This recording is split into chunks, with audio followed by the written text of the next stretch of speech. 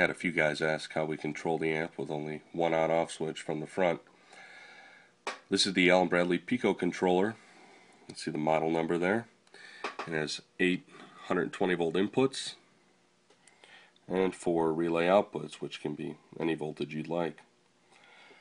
You just have to write a little logic. The software is free to download online. This little program is for my 3CPX 5000 amp. So all you have is the on-off switch on the front, and that's the only input to this unit. Energizes an internal relay, which we link to start a contactor, which is output 1, and that starts the filament and blower. It also initiates the warm-up timer internally. When the warm-up timer times out, after 8 minutes in this case, the high voltage step start relay comes on through output number 2. That also starts another timer, which is the step start, and that's only about 2 seconds, and it initiates and energizes your high voltage contactor.